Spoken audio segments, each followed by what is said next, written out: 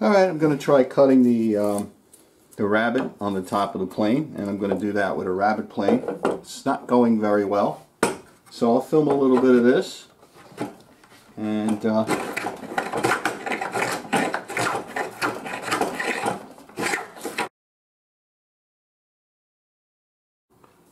I'm getting real close. I got one plane that's working real good, so I'm going to finish this up, I think, with this one.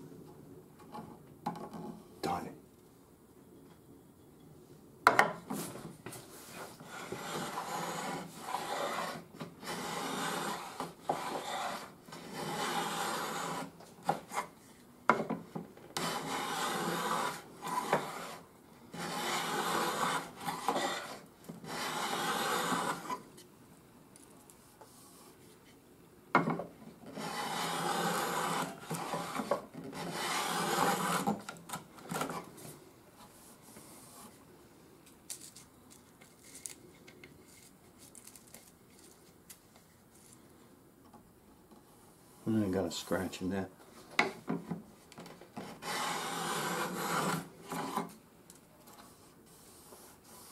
Alright.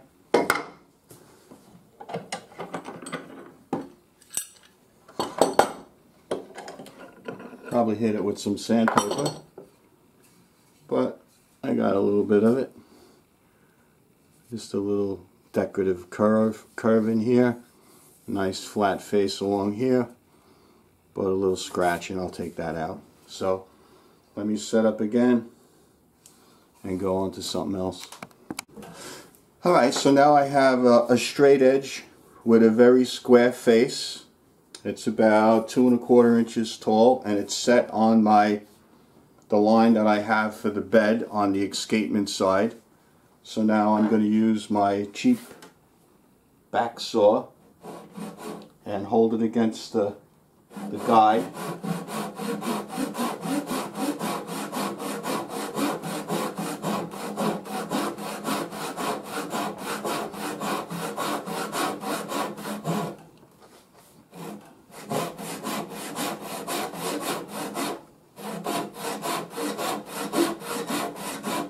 So the idea is that on this side the back saw will stop right where it contacts the bottom of the shoulder on this rabbet that I just cut. The other side back down here is going to come within 1/4 inch of the other face where I put that layout line earlier.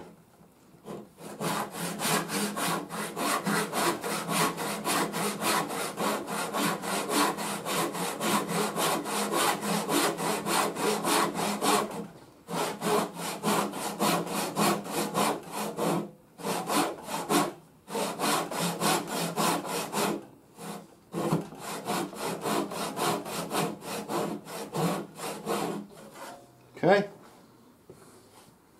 so you don't want to go too far either way. You don't want to cut too deep here, and you don't want to cut too deep on the other side. And you want this to be, this bed is going to keep the blade square and the wedge pocket square. So you want this to plunge down 90 degrees to the face of the plane. So now I'll turn this around and I'll cut the other side, which is for the wedge.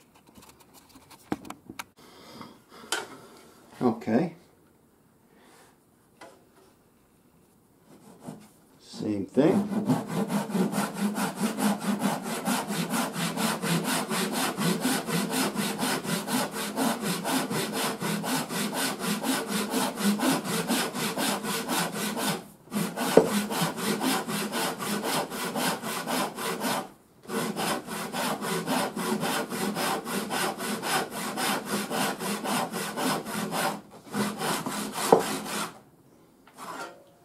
Okay, that's a problem. The saw is hitting that.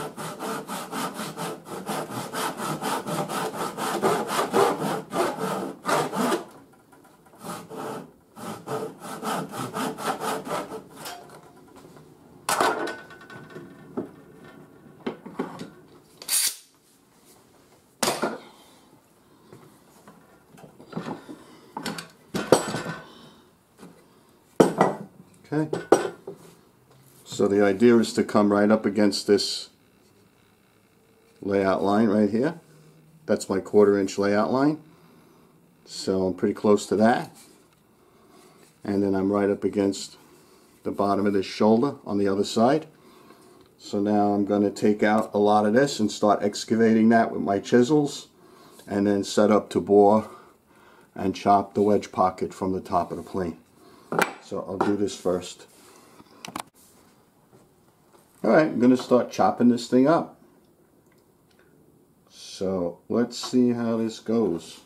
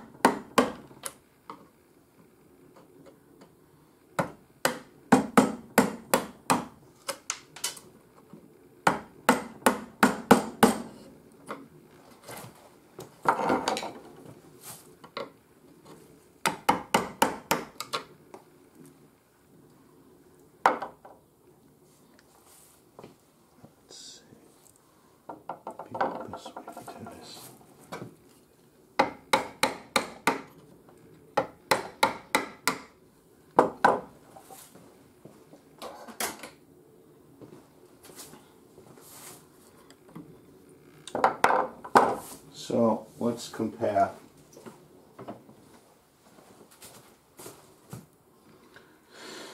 Okay, so it's about a 1/4 inch from the top of that shoulder. Goes straight down, and then the rest of it is tapered into the other area. So let me cut that first.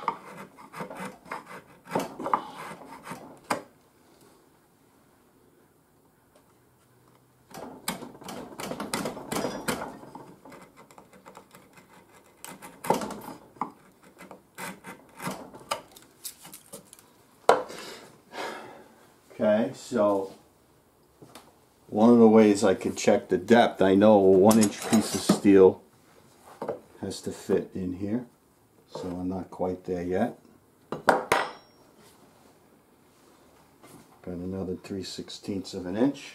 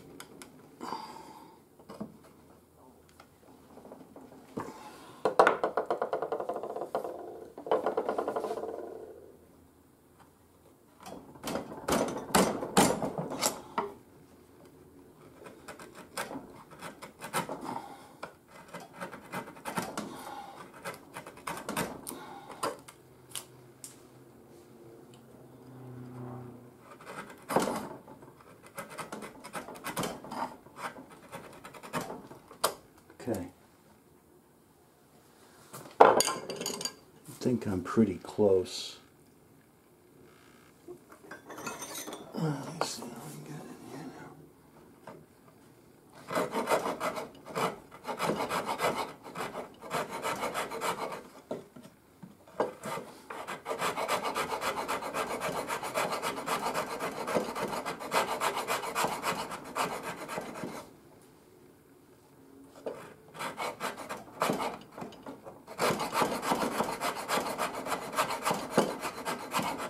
Okay, that's pretty close. So now let me flip this around.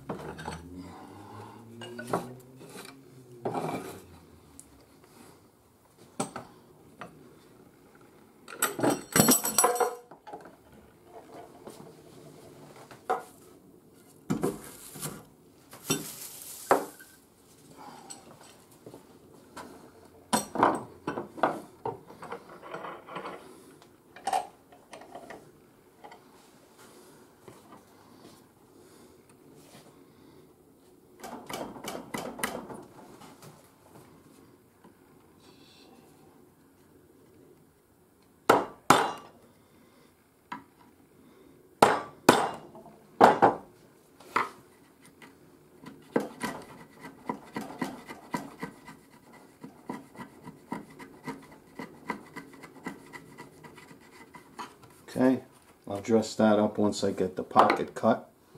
So let me cut away and I'll get this set up. We'll start with the wedge pocket. So I got a large block clamped to the plank. I have the body of the plane clamped to the block. Then I have my 50-degree chiseling jig also clamped to the block on the table and to the body of the plane. Then I have a straight edge flying up past everything, and I have some spacers, and finally in here behind this clamp I have a bushing to accept the 3/16 drill, and that's all in line with the wedge pocket set at the correct angle. So now I'm going to bore a hole, and I should come out into the escapement and be somewhat in the middle of the wedge pocket. Hopefully I don't stray too far. Now let's give this a try.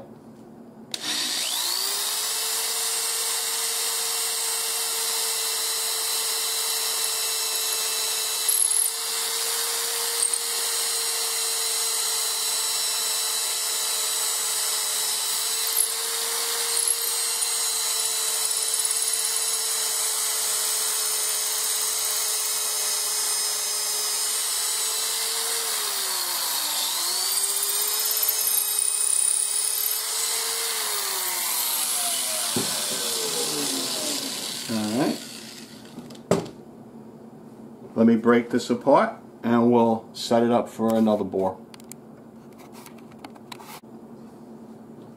Alright, one more hole on the second setup. Hopefully this goes well.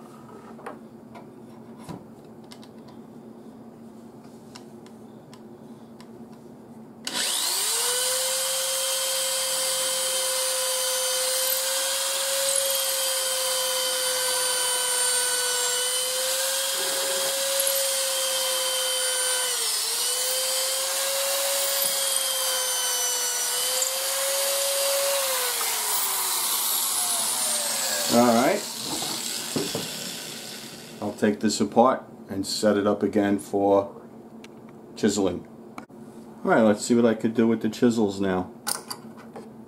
I'm going to use the scrap steel again. Try and get my lines right where I want them.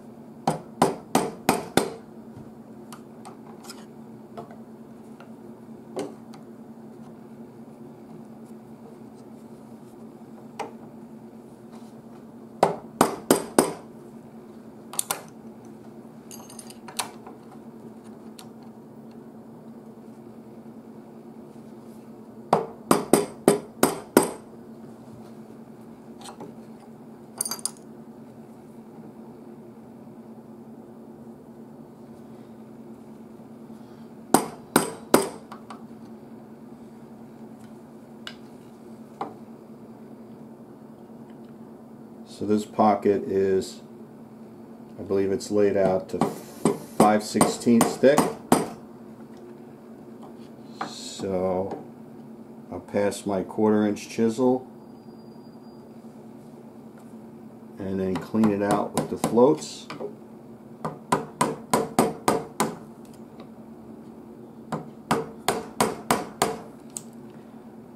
That's the idea anyway. So it's just a lot of chopping and excavating.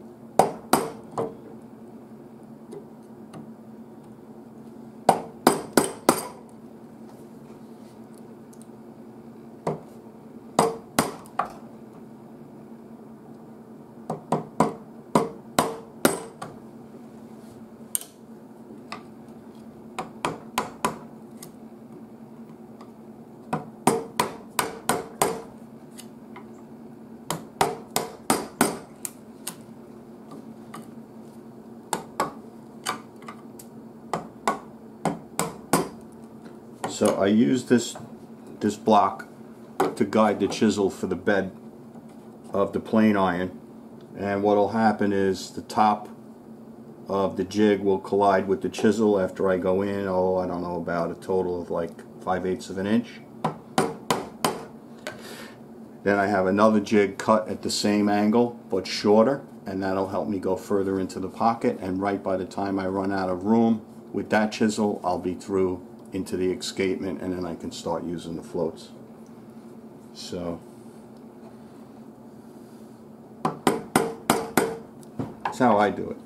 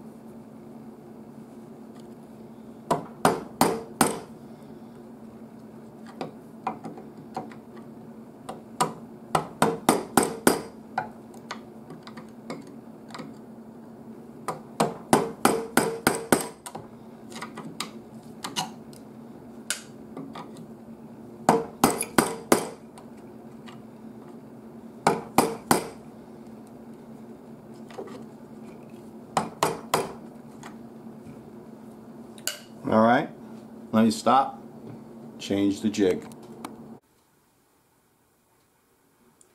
I have the shorter jig in place now, and everything is all set up, clamped, got my spacer, the little blocks, and I already went in a little bit. I'm going to go in a little bit further with one of my homemade chisels you haven't seen me use yet, but this will give me a little more extension into the pocket, and hopefully this will help.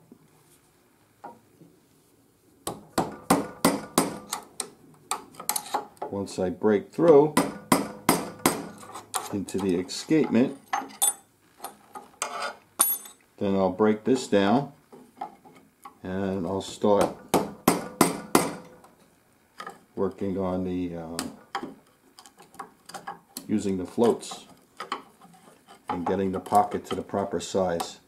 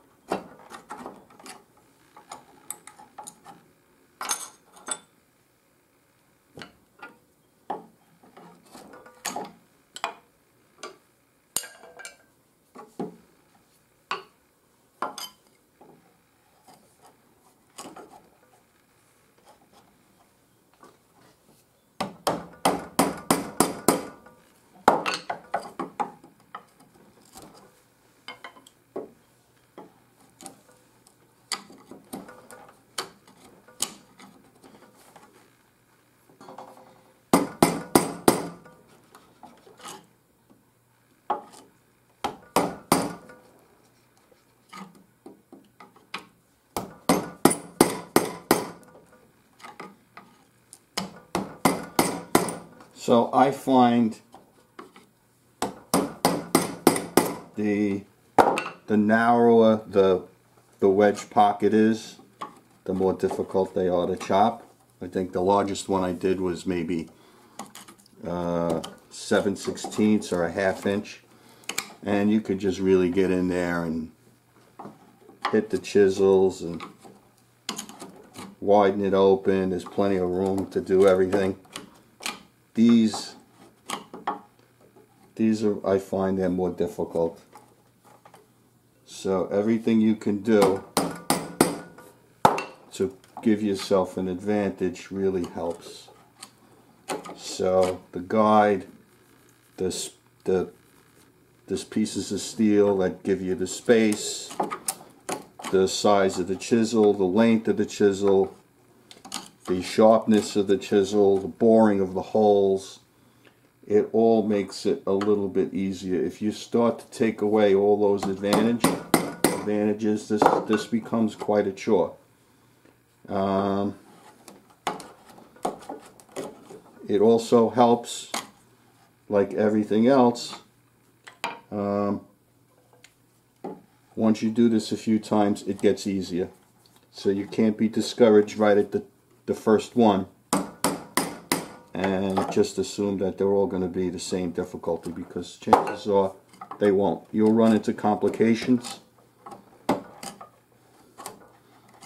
You know, some wood might be tougher than others. There's no denying that. The whole affair is unpredictable. But I could probably make one statement with confidence and say that the more you do this, the easier it's going to get.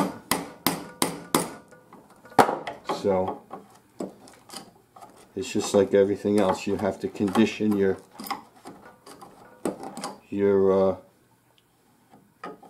working style towards the end goal. If you can't put in the time, then you're probably not going to get to the point where you want to make many of these. You'll give up before that. So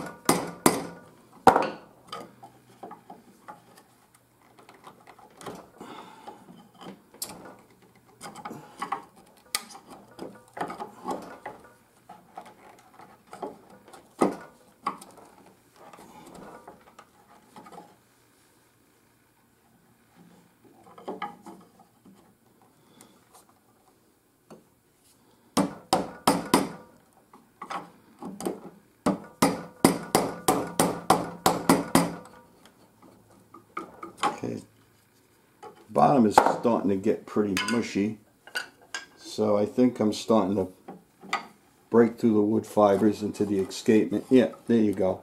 There you go. Okay, so now this is a good place to stop, and what I'm going to do is break all this down and set up the blank so I could start working on the floats. That's the next important step. Alright, I got everything set up the way I want it. I have a nice square block in line with the bed of the plane, and I'm going to use that as a guide and square it up with a chisel.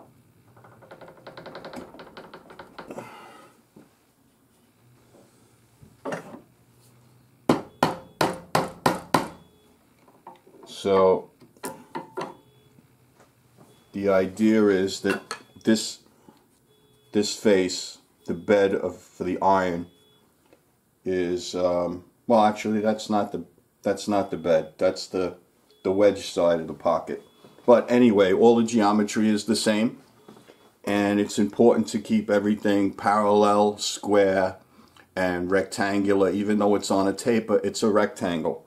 So it just makes everything easier rather than have things sloppy and then have to custom fit the wedge and the blade and all that other stuff to irregular geometry.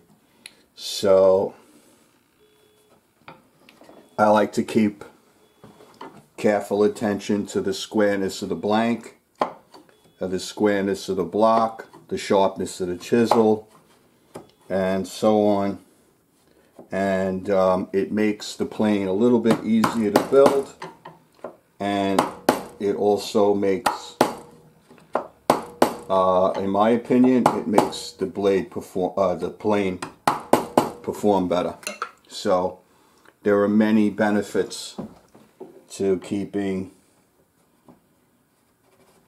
the geometry as nice as you can. And you can see Down here there's very little that was trimmed away, so it's not much of a big deal.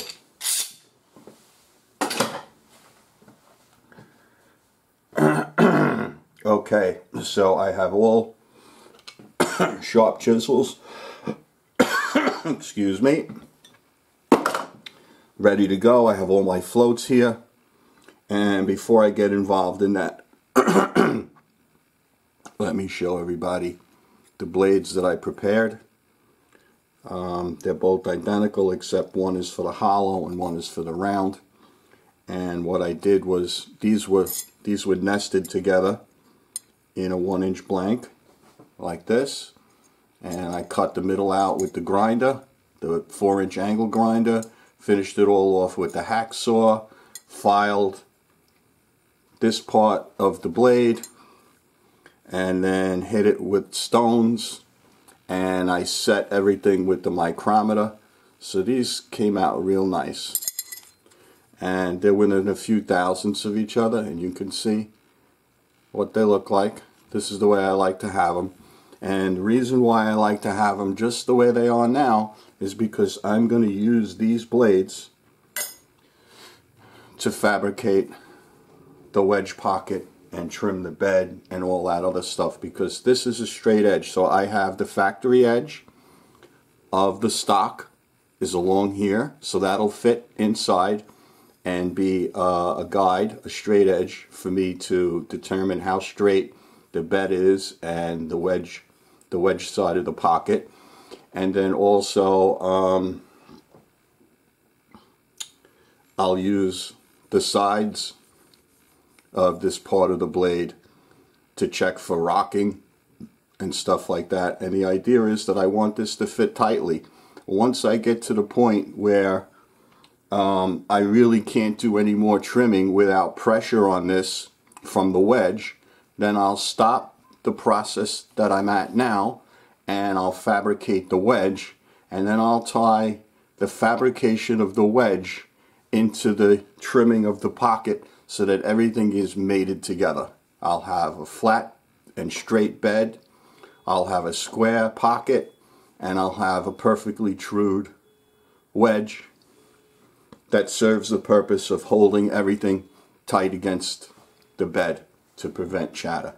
So I create a little pocket in here so that I can slide this through, and that's the way I'll take it from here. So let's talk about floats. I have a bunch of floats. You've seen me make them, and you've seen me use them throughout my videos. The other thing that I use occasionally is just a regular old Sawzall blade, and I'll either pull it, well in this case I have to pull it because the point is tapered and that's the only way it'll go in the pocket. But I also have a customized one. I just wrap the end of it with tape, and this I can use on the push stroke. I like this one a lot, and this is down and dirty. You can just make this with it's got fine teeth on it, so it does a real job of getting in the pocket and getting into the corners, and I like using it. But for the purposes of like a beginner, I would say you really only need 2 floats. So this is a 5/16 pocket. So I always recommend that if you're gonna start with floats, you only need a 3/16 edge float, which is right here. So I may try and just do most of the work. Well, I won't do that. I'll pick up whatever I need. But for intents and purposes of someone that might want to start off, I would start off with a 3/16 edge float. That'll adequately do a wedge as thin as 1/4 of an inch. Once you start getting below 1/4 of an inch, like if you were going to do a 3/16 wedge, it would be real difficult to use a 3/16 float, because it would already have to be big enough to pass the float in, and I don't know if that's the way you really want to go. But in any case, for this one, 3/16 edge float is a real good place to start, and then a 3/16 side float. and this has the 10-degree taper on it, so this will go all the way in, and you can see the bottom of the float passes, the end of the float passes through the bottom of the plane. So you'll be able to get a complete cut. And that's that. So, but I will use whatever I feel is appropriate at this point to do this work. So I have a small face float that I may use. It's got some really good teeth on it. I have a 1/4 inch edge float, which eventually will fit. This is a 5/16 pocket. I have a 1/8 inch, which will get way in there, and the teeth are cut finer. I have a 1/4 inch side float that I may use. So you'll see me just pick up stuff and use it, and that'll be that. So the first thing I want to do is just see how flat this is and where all the high spots are. So I could see there's a high spot inside the wedge pocket. So let me get the side float and try and trim that down.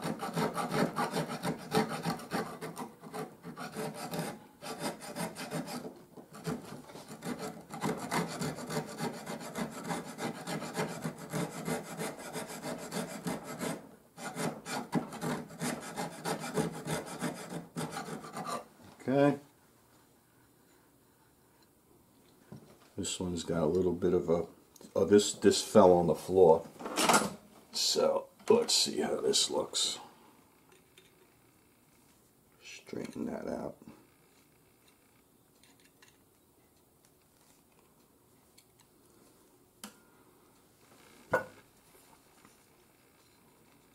Break that off. Okay, so that's looking good. Okay, let's go to an edge float. This is pretty constricted here.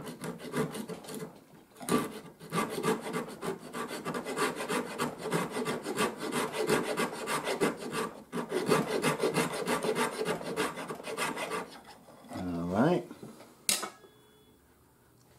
Let's see how we're doing here. Getting through the side. Okay, so that's much flatter. Let's see what we got through here. Okay. And okay, we got a ways to go. This has to go now straight down. Now the other thing is, the width of this part of the blade is also the depth of this pocket. So I can also check how well I'm doing the progress of this excavation, because I want this surface and the edge of this blade to line up. So I have a heavy 1/16 of an inch to go. So in terms of the side float, I can do a heck of a lot more work with that. But what I also want to do is I want to make sure that because the end of the escapement is right on my lines back here. So what I want to do is I want to put pressure on this float and basically create a straight line from where I have to be here to where I already am back here. So it's not a complete cut. So I'm gonna be focusing the pressure on this float back here and drop this end of the pocket down. And what I want to do is keep using the piece of steel that's here on the end of the blade as a straight edge, and drop this pocket down until I can actually fit the blade in and begin to line it up and dial it in that way.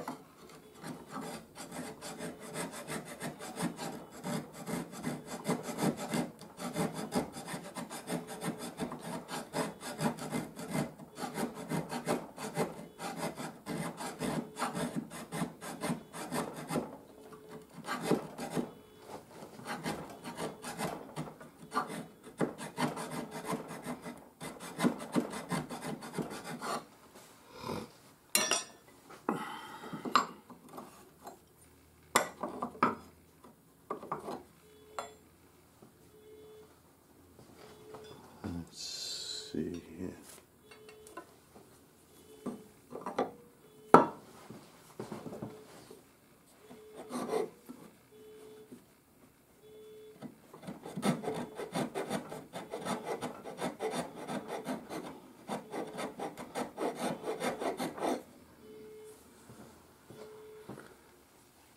I don't know if you can hear the car alarm outside. I apologize for that extra noise. My neighbors are out of it, to put it politely.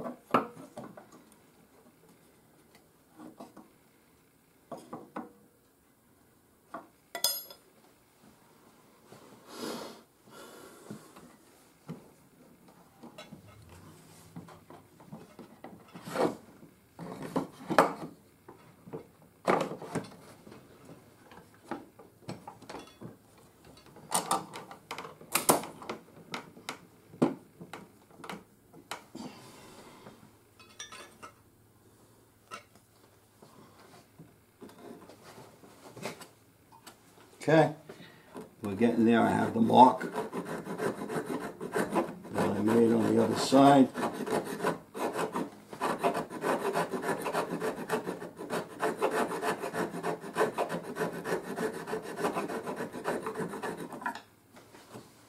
That looks pretty good.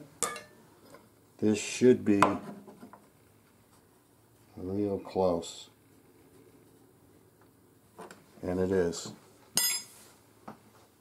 Get in here with a little bit finer float.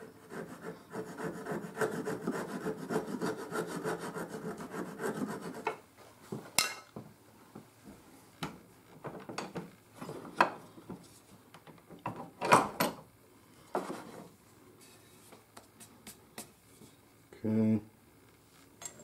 Let's see what we got.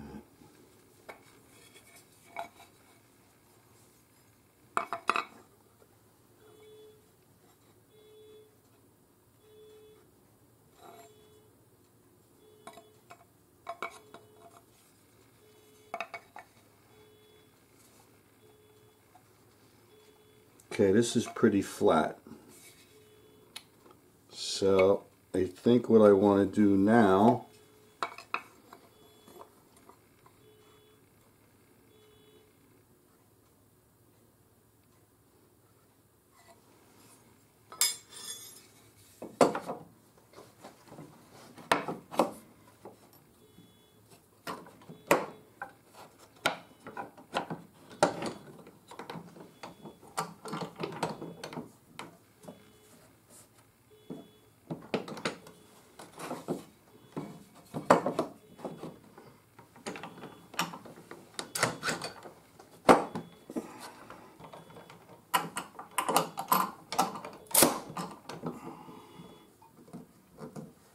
okay, I want to do the same thing, but now upside down. I want to put pressure.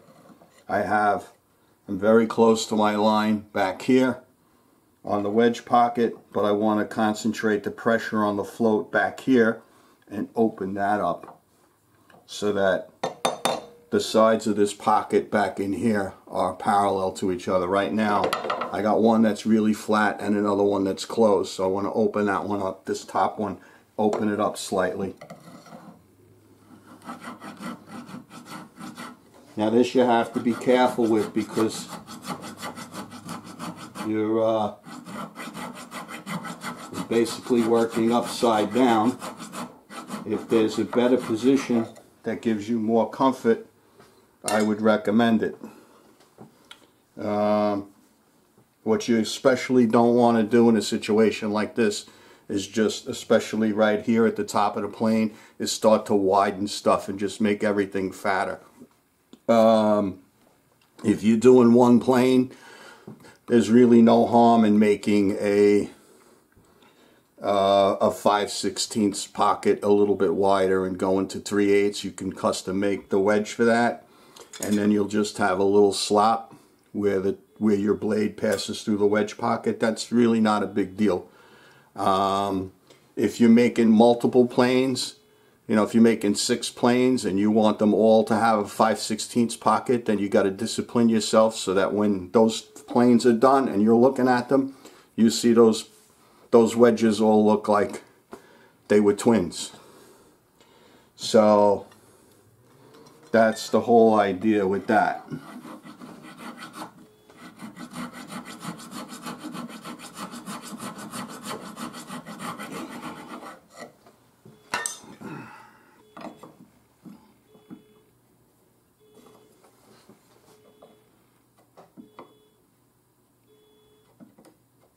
Okay, now the other thing I can do, because my 1/4" float is a little bit better. Okay, so now I can get this.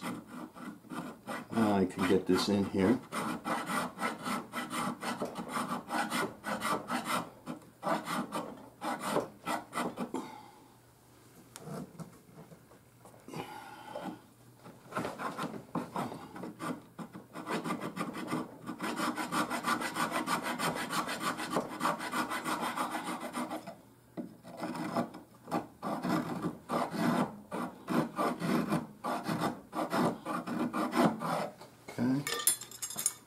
So you don't want to overcut. This can be very repetitive, fitting all this stuff. But it pays off in the long run when everything fits tightly. See, what you have to remember is that at this stage, even though it's still, you know, well into the future, this is going to be a working plane. And so what the work that you're doing here is going to affect the performance of the plane. And it's also going to affect how it looks. So it's an investment in time. So I take my time. I try and not rush myself. Now the other thing I like to do, which you just saw me do, is this is the factory side of the float. So what I'll do is I'll do a few strokes. Okay, this is pretty close to straight because I'm looking at my layout line back here on the top of the plane, and I'm looking at this line that I created for the bed. But what I can do now is I could also check the flatness. So I have a little rock right here. So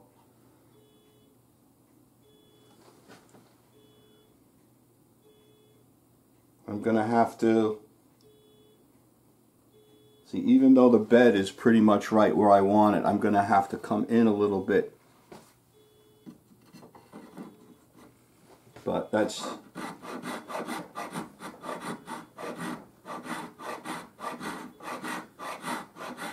so what I may do is leave all that now for when I have the wedge, because there's no sense in me trying to second guess how this will all behave when I have the wedge. I might as well just wait.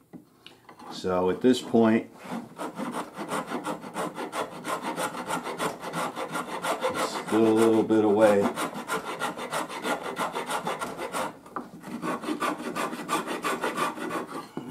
Turn that around.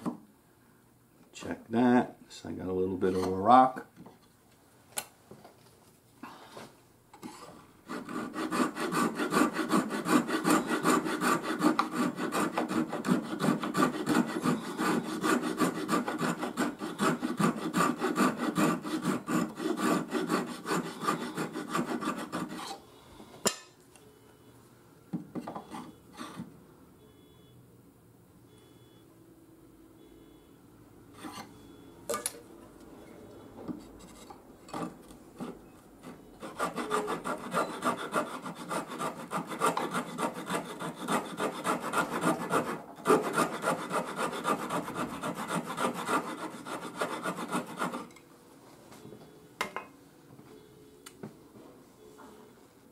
So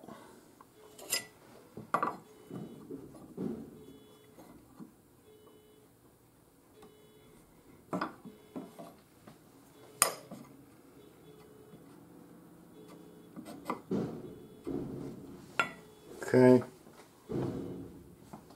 let's see, how does this look? Check this for flat again. Okay. Here's the 1/4 inch side float.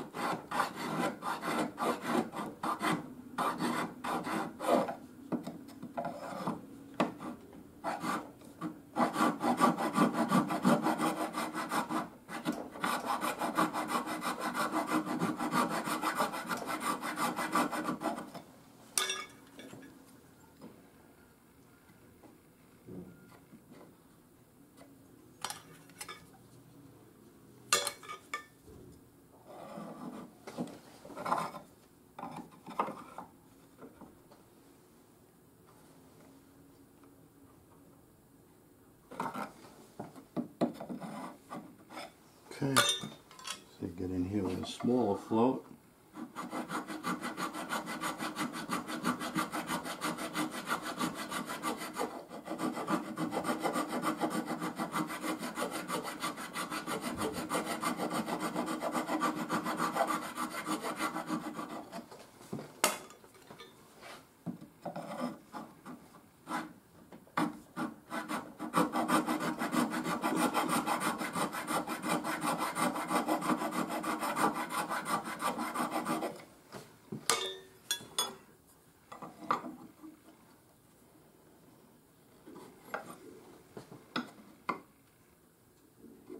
Okay, so it's confined right inside there.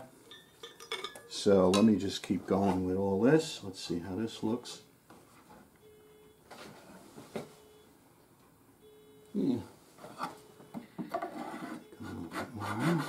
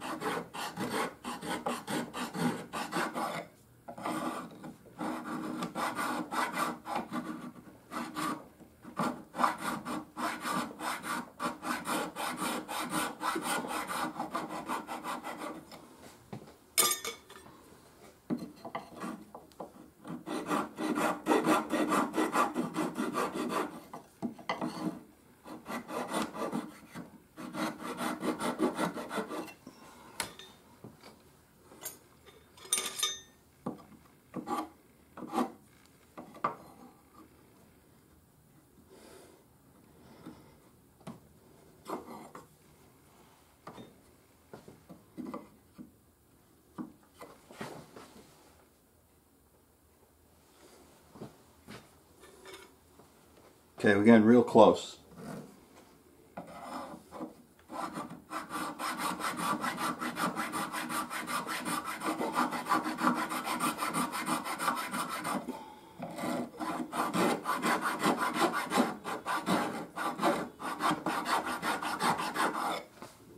Let's see how flat this one is.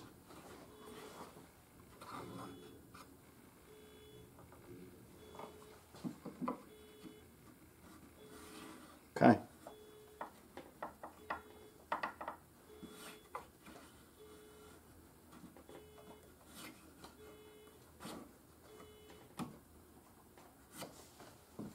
That's real snug. So, just open this up a little bit.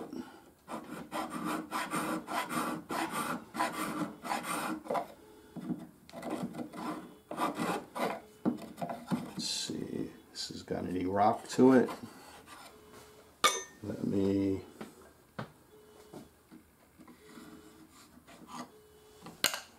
clear all this out.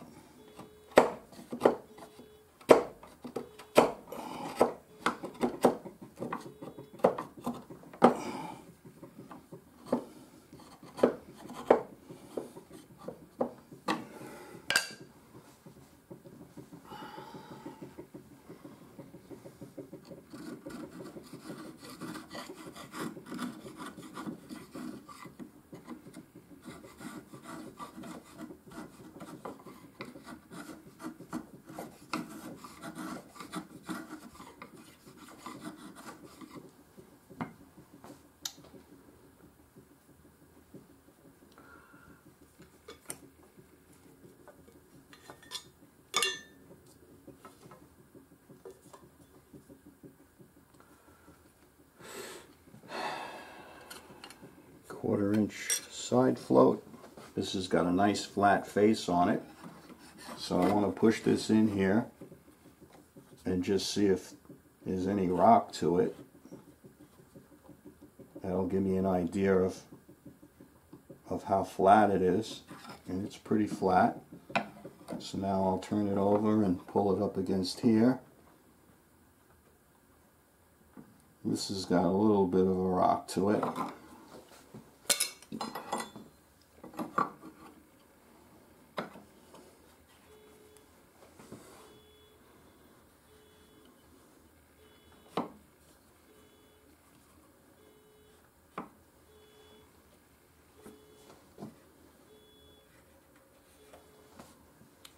Okay.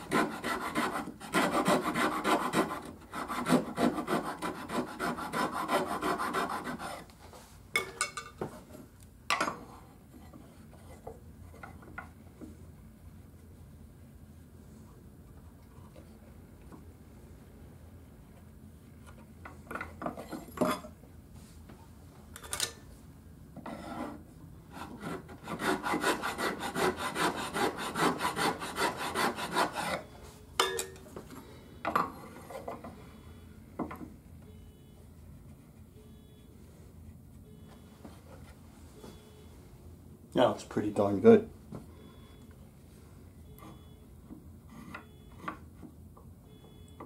There's a little slack in there. If you can get it tighter, that'll help. But that's no big deal. So now the other thing that I have to do, because this section of the iron is a little on the long side, so what I'm going to do is make a mark right here, and I'll take a section of this and move this iron in, and I can just get an idea of how much longer it is. It's roughly a 1/4 of an inch. So